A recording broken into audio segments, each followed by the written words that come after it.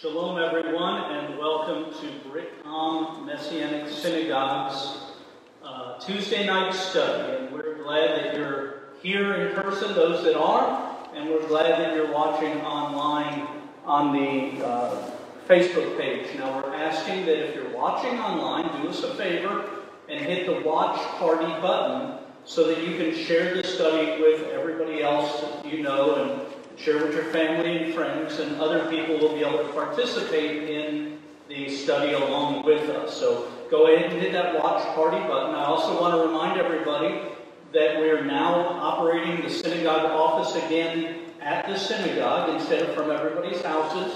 And so if you need to come by the synagogue to take care of some business or to ask for prayer or to different things, as long as you're not one of the people in a risk group that's not supposed to be around other people, you're welcome to come by the synagogue. Also, if you want to make a donation, pay your tithes or offerings, you can drop that by the synagogue, or you can go to our website, shalompensacola.com, and right on the top it says donations. You click the donation button, and you can give right there. If you're on your cell phone, it'll walk you through how to give from your cell phone, or you can mail your donations in by just sending them to Brit-Am at P.O. Box 10943, Pensacola, Florida 32524. And all of that information is on the website, so if you don't know, you didn't have a pen to write down what I just said, just go to our website, shalompensacola.com, and you can find all that information. Also, tomorrow night we're having our Torah study at 5:30. That will be on GoToMeeting still. As soon as the coffee shops open up where we can start having study at the coffee shops again, we'll do that. But for right now, all the coffee shops are still just pickup only. So we're going to continue having the Torah study on Wednesday night only at 5:30. And as soon as the coffee shops are opened up again, we'll be able to begin having our studies back at the coffee shops. And we're looking forward to being able to do that. Saturday morning, we'll have our foundations class at 9 o'clock and our regular Torah service, our Shabbat service at 10 o'clock. We will not be having any food either before for breakfast or after for oneg. We will have the nursery available for changing diapers and feeding, but not for nursery care. The parents can go in, take care of their child, and come back in the sanctuary. We're also sitting separately, so those that are 51 and older are sitting on the north side of the sanctuary and entering from the north side of the building, and those that are 50 years and under are entering from the south side of the sanctuary and sitting on the south side. If you are 50 and under and have children, you sit on the south side. If you're 50 and over and you have children, praise God. But still sit on the south side of the synagogue with your children. We're doing that because that's what our city has asked us to do. As we abide by their recommendations, we're going to do that, and that allows us to be able to continue having services in our sanctuary instead of having to do everything online.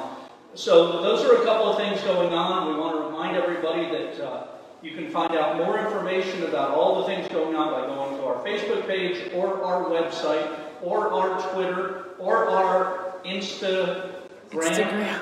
And find all that stuff out. So with that in mind, we're going to go to prayer, and Lincoln is going to be teaching this evening. He's continuing his lesson on covenant relationships, and so I'm looking forward to him sharing that. I hope that's what you're teaching on, right? Yes, covenant relationships. And so wanted to let you know that. Also, last night I did a hashtag Man Wisdom seminar. It's available to watch on our Facebook page, so you can go back and see it on the Brit-Am Facebook page if you missed it, and share it with your friends. Prayer time. Please remember Robin and Fred. We're praying for Timothy. He's got some sores on his back that God needs to heal. And so we're praying for healing for him. Please remember Tom and Jane, and also Tracy, Jerry and Sandy. That's 3 Jerrys. I didn't stutter. We have 3 Jerrys that we always want to be praying for. And Sandy is married to one of those Jerrys. So we want to pray for them. That's why you're praying. So please remember to pray for Marquita and Robert. So those are some prayer requests. And if you're watching on Facebook and you have a prayer request, if you'll put the first name and what the need is in the comments, we will be praying for those also. So please go ahead and put that in there. Please pray for Michael. Pray for Kathy. Both had losses in their families recently. We want to be praying for them. So, Abba, Father, we just thank you that you are active in our lives, that we are your children. You are not just the King of the universe that's sovereign over all things, but you're also our Father that loves us with a love that's beyond anything we can imagine. Father, you love us so much, and your word tells us that you desire to bless us. You desire to heal us. You desire to provide for us. That you are our provider. You are our healer. You are our redeemer. You are our strength. You are our shield. You are all of the things that we have need of. And Father, we just place these people and these needs in your hands, knowing that you are going to work to meet each and every one. And Father, we're thankful for those needs you've already met and for the testimonies that we've heard over the last few weeks of how you've been ministering and meeting needs and blessing and providing for your people. And Father, we just expect that you are going to continue to do that because that is your nature and character, to bless, to touch, to heal, to restore, to deliver. And we're thankful for all this. B'Shem Yeshua HaMashiach. Amen. I want to make two more quick announcements, and then I'm going to turn it over to Lincoln. The first one is I want to remind the men that unfortunately we had to cancel the Messianic Men's Conference with and Jonathan Burness was going to be our main speaker this year. Rabbi Jonathan has committed to teach next year and be our main speaker next year. But because he can't travel, because he made commitments to his family to make sure that he stayed safe, he told me, he said, Eric, I'm not worried about getting sick. I'm not worried about all of those things. I travel to India and Africa and Russia and South and Central America, travel all over the world to minister. But I made a commitment to my wife and my children that I would make sure that I stayed healthy and well. And because I made a promise to them, I'm going to abide by my commitment to them. So he isn't able to come. And then also with the social distancing requirements, we would not, as the men of the conference, be able to sit around the tables and fellowship with each other, build up camaraderie, and talk to each other and share what we thought about the 11 sessions and all that going on. We just wouldn't be able to do it, and the conference wouldn't be the same in that nature. So we decided we would just postpone the conference until next year. So Rabbi Burness will be here next year in May. It's a May 28th weekend, so make plans to do that. If you have already registered and you're watching this, you should already have an email that says all the information I just gave you, plus it gives you 3 options. First option is that you can just take your registration from this year and say, I want to go ahead and just register for next year, and we'll just transition it over and you'll be fully registered for the 2021 Messianic Men's Conference. Number B, option B, is just get a full refund. Let us know you want a full refund. We'll give you a full refund. Option C is that if you want to, you can donate your registration this year to help offset some of the expenses that were used for the conference already this year, and just bless that way. So you'll be able to do either A, register for next year, B, get a full refund, or C, donate to our ministry to offset some of the expenses that were already used preparing for this conference, but now that the conference isn't happening, those are still spent money. So those are your 3 options. Respond to the email and take care of that. And the last thing I wanted to say is that I put 3 t-shirts on Facebook today. One of them says, religion isn't bad, bad religion is bad. And then quotes the verse from Jacob, chapter 1, that says, pure religion undefiled. So there's that shirt. There's my rabbi shirt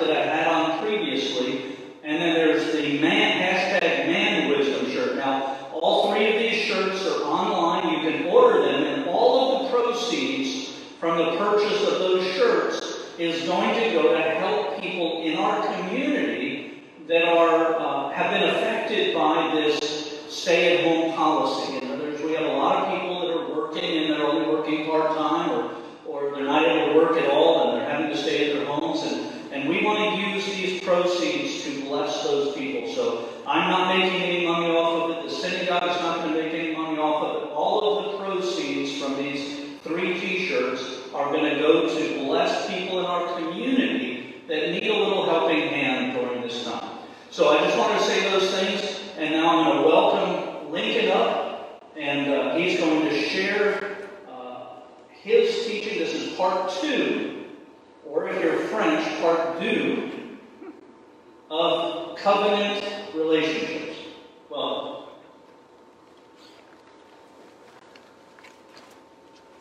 Thank you, Rabbi. So, this is the Divine Plan for Marriage, Part 2, Divine Intimacy. And the topic of this one is actually chaperones. So, humans are sexual creatures. It's actually the second thing that the Lord tells us about humanity. It tells us that we are made in His image, and then it says that we're made male and female. And you can find that in Genesis 1:27. Humans are social creatures.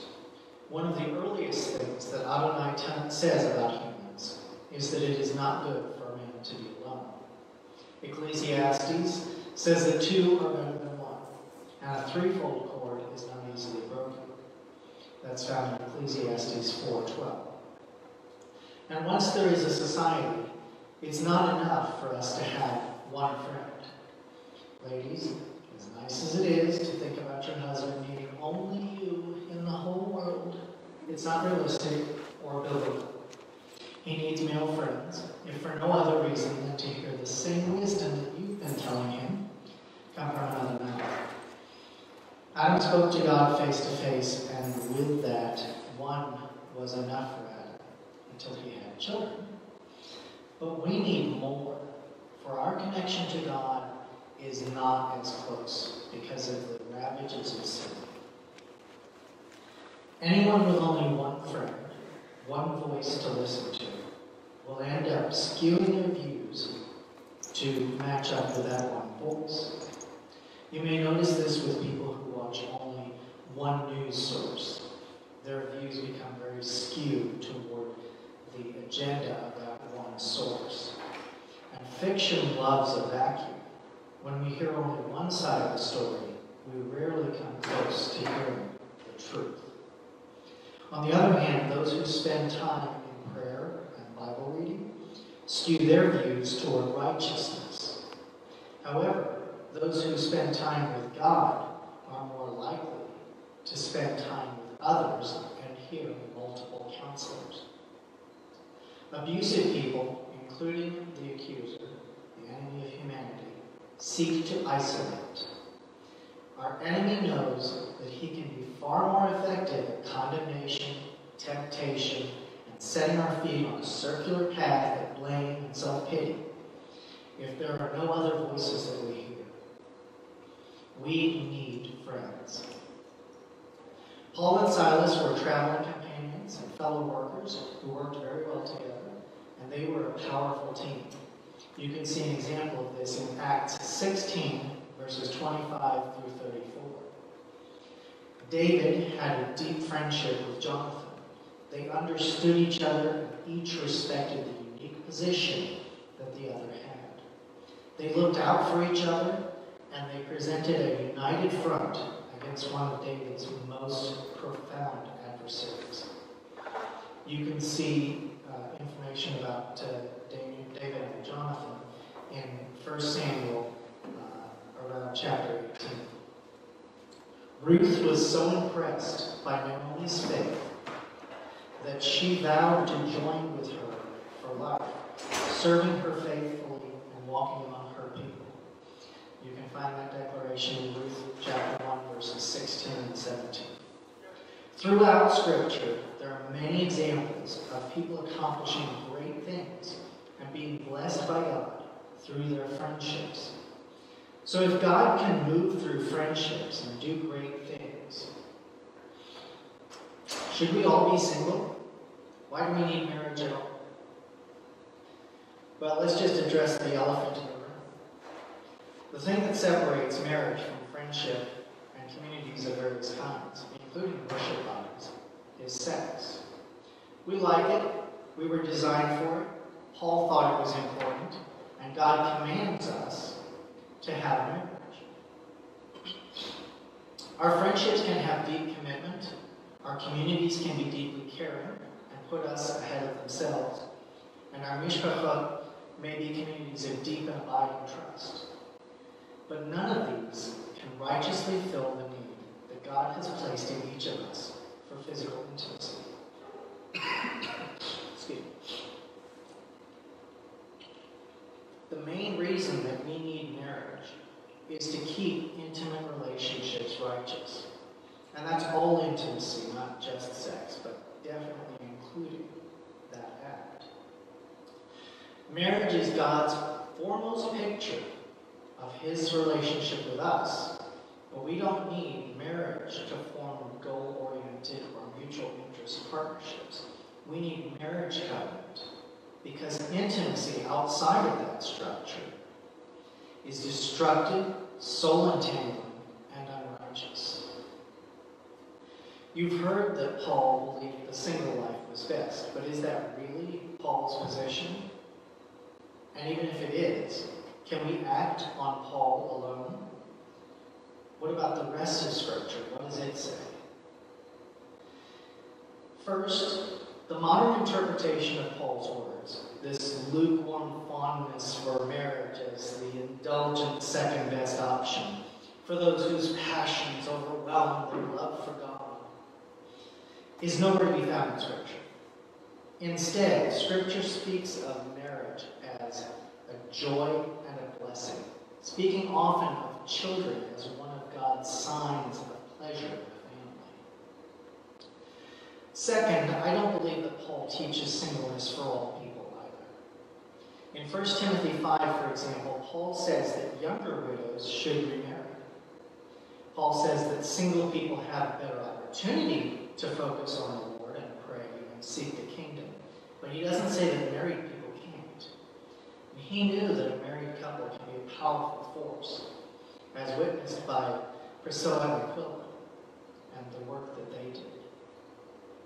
So since marriage is a blessing, and since marriage is largely rooted in protecting intimacy, especially the sacred place of the marriage bed, through all of our relationships, there is a need to preserve the reputations, the bodies, and the souls of courting couples. And how do we do that? How do we protect those reputations and relationships? We use chaperones. Dictionary.com defines a chaperone as a person, usually a married or older woman, who for propriety accompanies a young unmarried woman in public, or who attends a party of young unmarried men and women. So, who makes a good chaperone? A good chaperone is someone who cares about at least one of the young people, not necessarily young people, but one of you personally, and both of you as humans. Someone upright and respectable who can give competent testimony about your behavior together.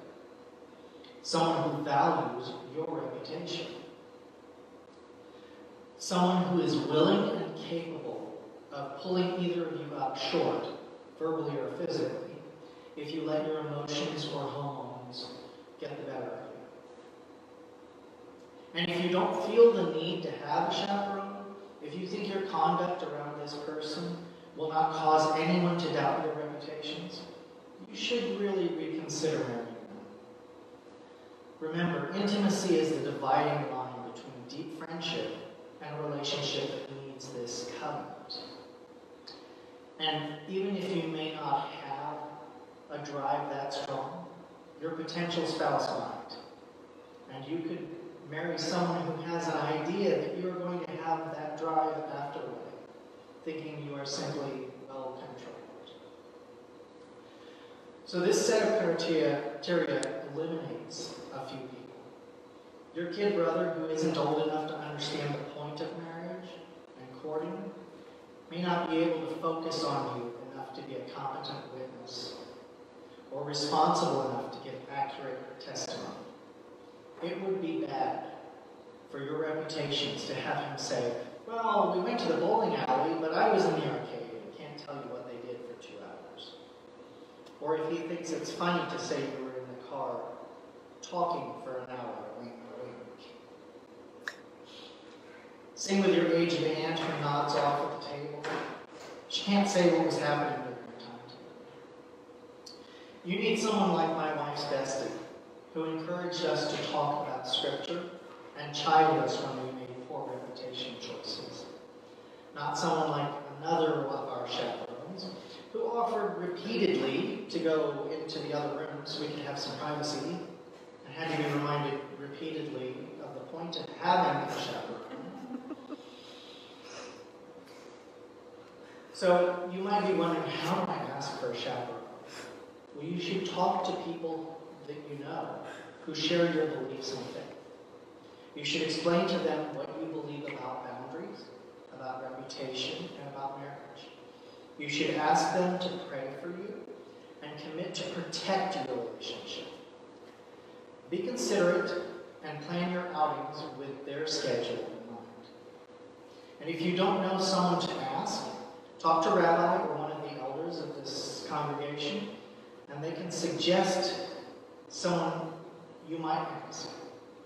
And they may be able to introduce you to somebody who can serve as a chaperone for you.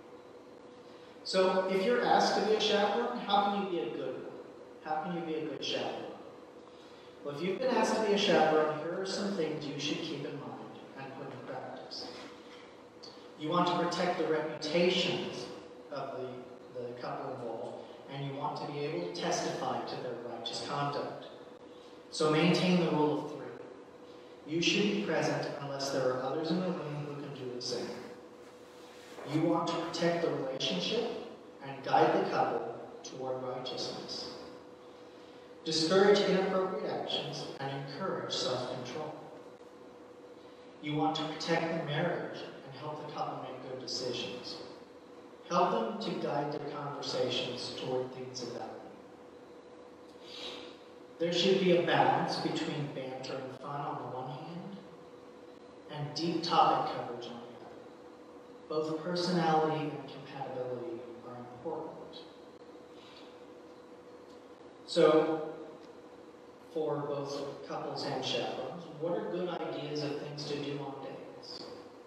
It should go without saying that a date should never include physical intimacy or intimate activities.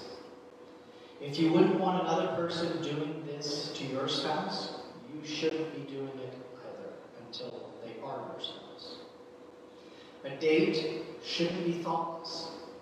And if your goal is entertainment instead of finding a spiritually compatible mate and winnowing out incompatible mates, you shouldn't do anything on a date. Go out with a group instead. But if you have the right goal and a commitment to righteousness, what can you do on a date? The stereotypical dinner and movie is generally a bad date. Your discussion time is on the wrong end of the date, and your time together is largely wasted in focusing on something other than the person that you're supposed to be getting to know. And while you're wasting that time, your subconscious mind is making all sorts of judgments about them with too little information. There are a great many outings that don't cost much, and sometimes don't cost anything. Instead of dinner and a movie, try to plan a date like this.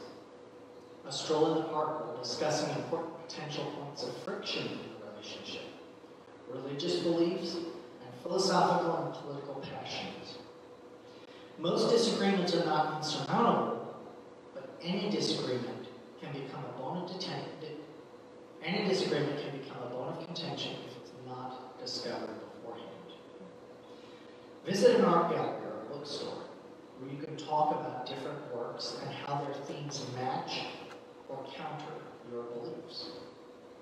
And remember, the goal is to find disagreements, not confirmations.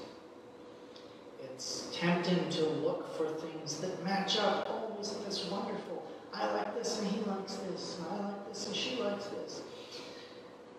But those things are not going to help you to build conflict resolution skills, and they're not going to help you find things that are going to cause friction and disagreements. Obviously, something attracted you to this person. Your job is to find the disagreements and deal with them, or move on to another potential spouse if the disagreements are too severe. Another idea is an evening of board games. You can learn a lot about a person from how they approach games. My wife learned that I'm competitive and fair. She knows that when she wins a game with me, I didn't let her win. Or you can make dinner together. You'll get to see each other's level of cooking skill and talk about lots of different topics as you use herbs and spices, and learn about the tastes your potential mate likes and dislikes. You'll find out whether your potential mate is from a leather-tongued Viking who puts hot sauce on everything, or a wimpy gringo who doesn't like any spice. But even if you are on those ends of the spectrum, that's not insurmountable either. But doing things together that help you to talk about various different things and find areas of disagreement will help you to make your relationship deeper and broader. And it'll help you to learn more about each other and have a better foundation. Perhaps best of all, for a date idea is to go to a tourist site together. Now this one requires some care, because while Torah is the best thing to have as an individual and corporate focus, you don't want it to become like a movie date, where you're seeing the movie but not learning anything about your date. The same goes for outreach volunteer work. Be sure the outing gives you enough time to get to know your potential mate, not just do the mitzvah. The mitzvah is great, but the whole point of being in this place with this person is so you can get to know them. If you haven't found a potential mate, let me digress to say that outreach, while outreach might not be the best date, it can be a great place to meet like-minded candidates. You're probably noticing a theme here. All of these activities involve communication about things that matter. You'll be learning about your candidate on a deeper level than that given by most traditional outings. You'll be less likely to make emotional judgments that boil down to deciding which way to lean when the seat is too hard for how long you've been sitting at the movie. I remember hearing a comedian talk about this decision. You're sitting in the movie, you've been there for about 45 minutes, and the seats are not really that comfortable. And so you have to move, or your entire lower half is going to fall asleep. So you have to decide, are you going to lean toward your date or away from it? And then you miss about 10 minutes of the movie while you think, if I lean toward her, is she going to think I'm being too forward? If I lean away from her, is she going to think I don't like her? And you get the idea. Be sure to consult your chaperone for date ideas, because they may have some useful ideas from their seeking time.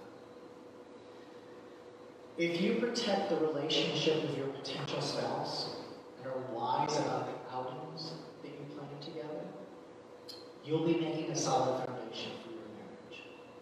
If you're already married, consider contacting a rabbi to offer to be a chaperone for those who may need one. Your experiences can help others avoid mistakes that you made or that you saw other people make, and can help them build solid marriages. Shalom. Are there any questions?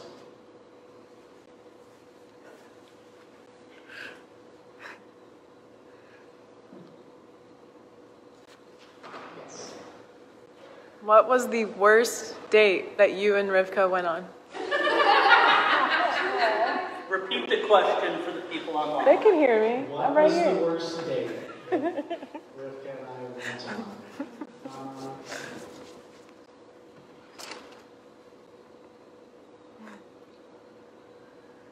Rivka was the worst date. I would have to say that this is going to sound really bad, but it's not as bad as it sounds. It would probably have to be the night we slept together at Sukkot. Together Oh my apart, gosh. with my bestie and her husband between us. So, my wife said that You camped out over Sukkot. our worst date was when we went to her then synagogue for Sukkot, and they were having the synagogue night in the sukkah, and that was the date where she learned that. Oh yeah, I need beat. That was the night that she learned that I was good at chess and very fair. And it was, yes, we got scolded for being. We got scolded for being. Are there any questions online? It doesn't let me see all the comments on this one. Hold on. Yes. No questions, just comment. I thought it was very good, Lincoln. Really good. For those that were listening on the recording, someone said his teaching was very good. I wanted to share just in a moment because we have time left. We have about half an hour. I'm not going to take half an hour up, though. That's not my fault. It's because there aren't many people here to ask questions. It's okay. So here's the thing. Most people know about my wife and I, and that we went out on one date, and after that date I asked her to marry me, and 10 days later we were married. And because that is that portion of our story, there's a lot of people who think we didn't know each other before that first date, and then that we dated one time, I took her home, dropped her off, told her she was going to marry me, and 10 days later we got married. That's not completely accurate in the scope of the whole picture, although that is accurate in that on our first date I took her to the Golden Arches Family Steakhouse, which is the fancy way to say McDonald's. And then I took her home after the evening was over, and I did tell her she was going to marry me, and she said I was crazy, and then the next morning she said she would marry me. She always makes me say that whole part about me being crazy. But the truth is that we knew each other for about 6 months before our first date. And so we went out with our youth group and with young people, and we went out in a group, and we watched each other, and we got to know each other as part of a group before that came up. And I'm not going to tell the whole story of how that happened, but it wasn't that she just met me, went out on a date, and said she was going to marry me. I had become a believer just a few months before we started to go out with groups, not together, but in groups. We weren't dating, we weren't courting, we were just there. But she was watching me to see if I was going to be faithful to the Lord, how I was going to live my life, because she had seen a lot of, in her congregation she went to was very large, and it had a lot of young people, and she had seen over and over and over where young men would come into their congregation and they would start dating the girls, and the girl thought, well, he'll change when I get married, or I'll lead him to the Lord, or his faith will get stronger if I'll just push him along and lead him. And so Amy was very careful to watch from a distance to see how I was going to be with the Lord before she even considered any kind of relationship with me. So I wanted to make that clear, because a lot of times when we tell our story, we start with the first date and go on from there. But she was very careful about watching me as a new believer for months before there was any interest or any relationship desire at all with her and so on. So it's important to know that the story of our marriage, that we went on one date and then 10 days later we got married, begins about 6 months before that, when we were going out in groups and getting to know each other and having Bible studies together and prayer meetings together and spending time at the congregation together and all those kind of things. So there was a lot more that happened before that first date. And those are really important things. As a matter of fact, I know several people that have had almost total virtual relationships with different things. And one of the advantages to that is that you get to have all kinds of discussions where you're not in a room with the person, where you're looking at them and your mind can travel to other things, or you can, get too close or any of those things. So sometimes having that time to ask all the deep and important questions in an internet kind of relationship is good. It's also good if you have somebody that can be involved chaperoning those conversations too. Because the internet, in the usefulness of being able to ask and receive questions without having physical contact or physical presence, also allows for the anonymity of being able to say things that you might not say if you were actually with the person. So be careful in that also as you go. It's important to, and this is one of Catherine's favorite sayings and verses, guard your heart. It's important to guard your heart in what we're and dealing with it. So put in safety, what they call them, firewalls in your relationship that will be there to keep you not bound but safe. So that's really important. So I did want to share that about Pammy and I, because we do share the fact that we went on one date and got married 10 days later. But there was a whole 6-month period of time where we weren't dating, we weren't courting, we weren't spending time together with each other than in big groups, but we were both watching the other and fellowshipping with each other without. So we could ask all kinds of questions without getting to intimate questions in those cases, and then we could share those other things when we went on our first date to the Golden Arches Family Steakhouse, and then during our long and exhaustive engagement of 10 days. So that's important, and it's because Pammy especially watched for that time that I think that we've been able to stay married and be married for nearly 39 years. When many of the friends that we had that got married around the same time that we didn't last very long at all, because our relationship was built on our faith, not on intimacy physically or any of those things. So we were able to weather the storms because our center was God and not the other things that get in the way sometimes.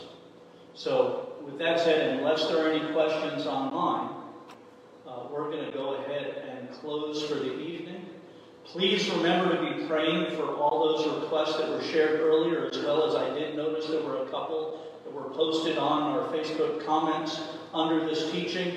This teaching is going to be put on our YouTube and all tomorrow, so you'll be able to see it there beyond just the Facebook pages. So thank you for joining us this evening, and thank you for joining us online. Shalom.